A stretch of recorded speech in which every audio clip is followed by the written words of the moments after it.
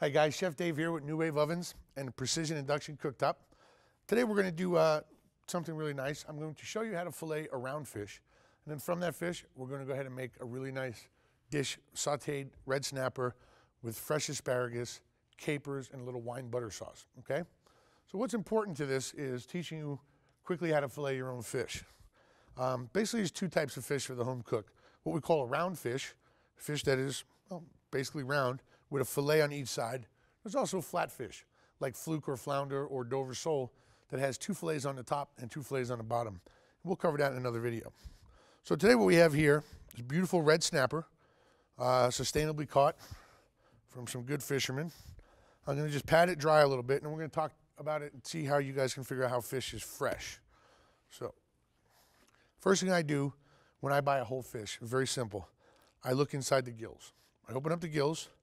If you can see inside here, they're bright red, and that's what we want. If they're brown, murky, we don't want those. We want bright red gills. Second thing I do, don't be put off by this, but I look at the fish's eye. The eye should be rounded, should be bulging out. It shouldn't be sunken. If it's sunken, it means the fish has been out of the water for a while and it's decaying. Okay, the third thing is very simple, to smell it.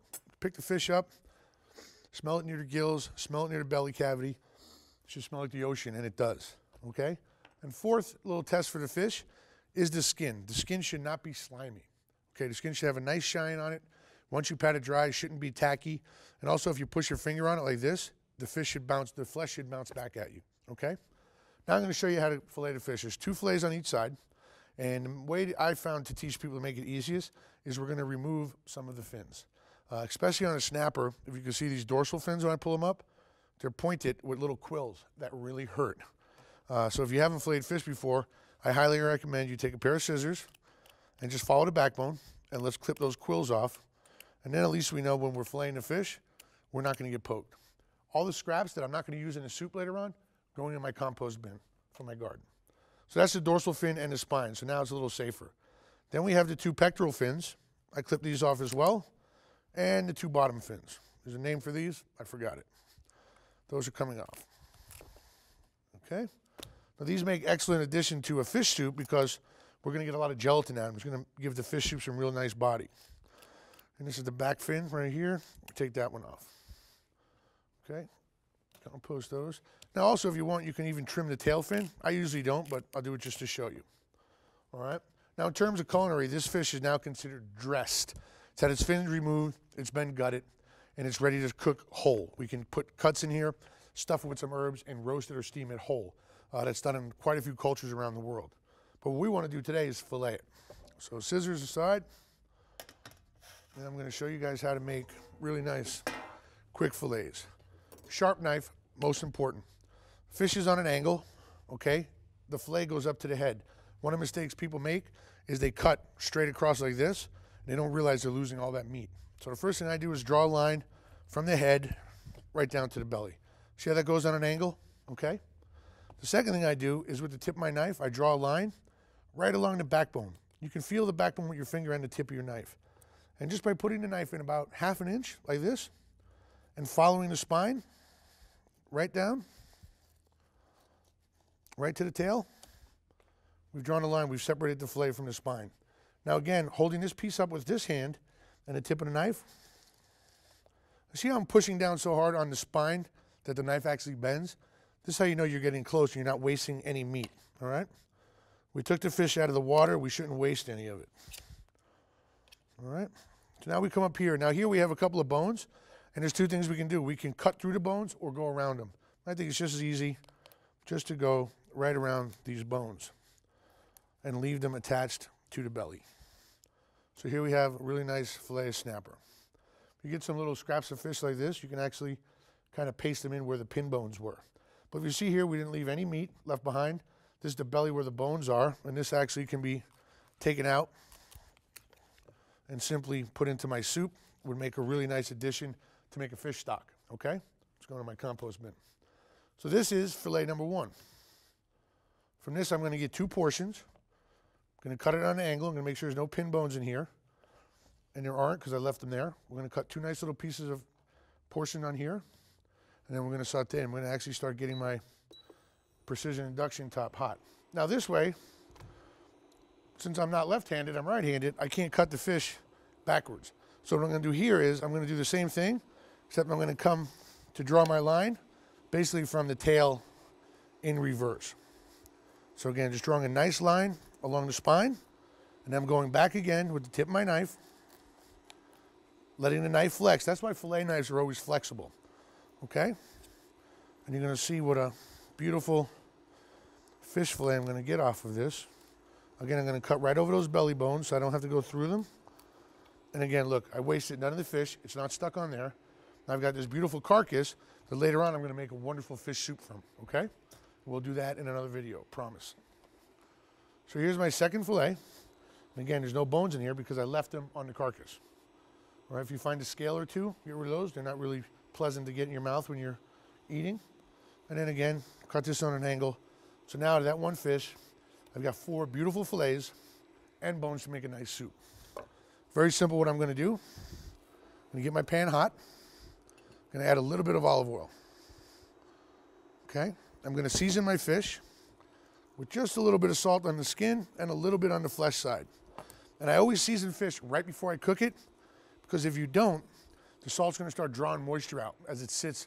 So if I salt this and let it sit on the side for 10 minutes, it's gonna draw moisture out, make the fish dry, okay?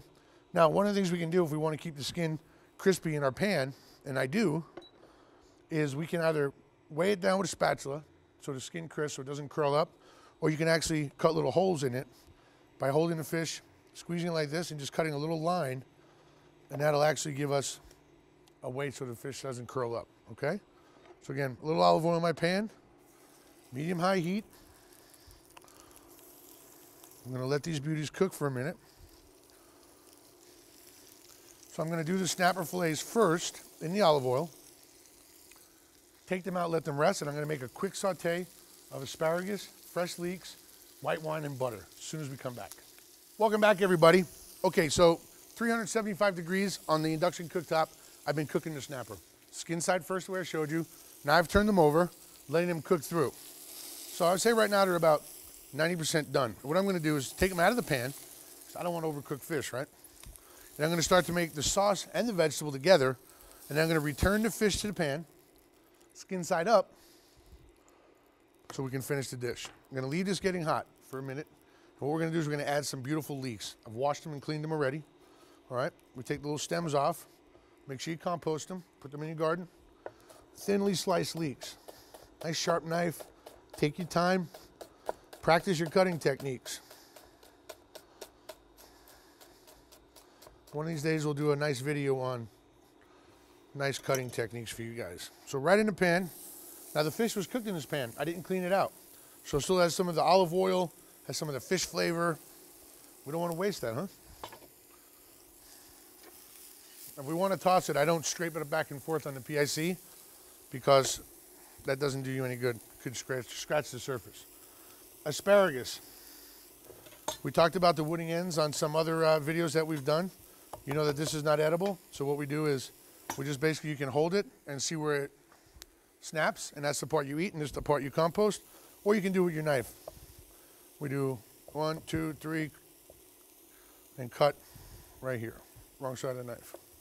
And you come up with the same thing, all right? So basically what I do is I can pretty much see them from experience, but you guys should do the snap test, I like to call it. And again, doesn't break, doesn't break, doesn't break, there it breaks, okay? Snap test. Now I'm gonna just cut this on a nice angle because I wanna see the tips, okay? And this is gonna expose more of the asparagus by cutting on an angle like that. And what that does is let it cook a little quicker. Right on top of the leeks,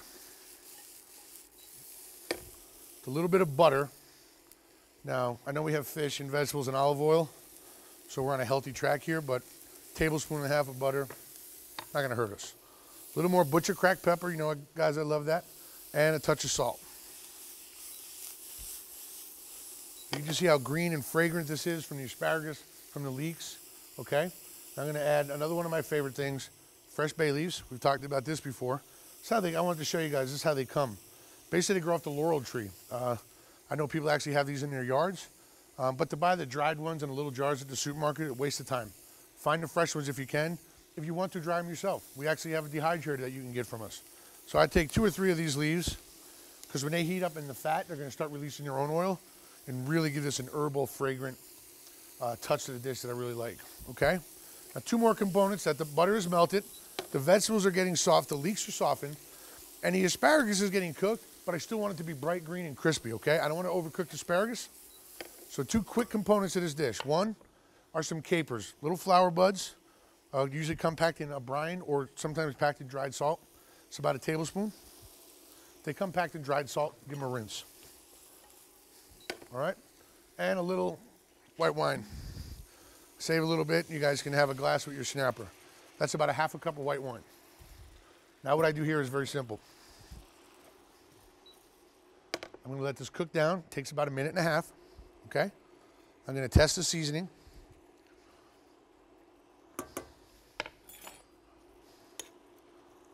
Blow on it.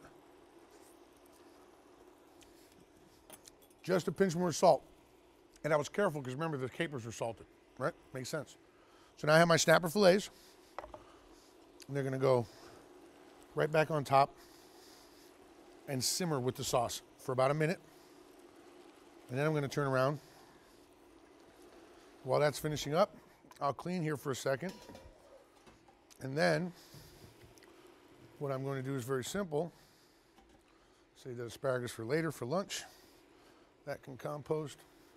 Very simple. What I'm going to do here is I'm going to plate them up, let them finish right there in that sauce.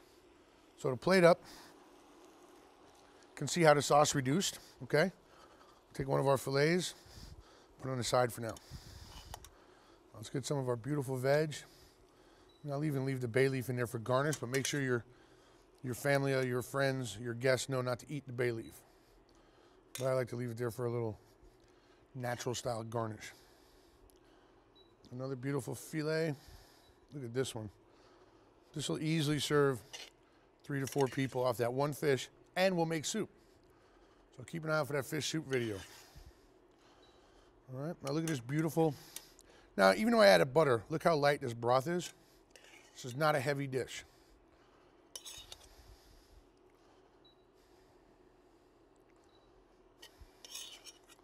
You guys try this at home. Please send me an email and let me know what you think of it. Very simple, simple, simple dish. Matter of fact, first time I had this dish, something similar to it, before I kind of added my own little twist, probably about 15 years ago down in Florida. Snapper with some leeks and some butter. It was wonderful.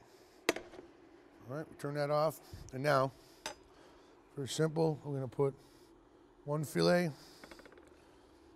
and 2 fillets.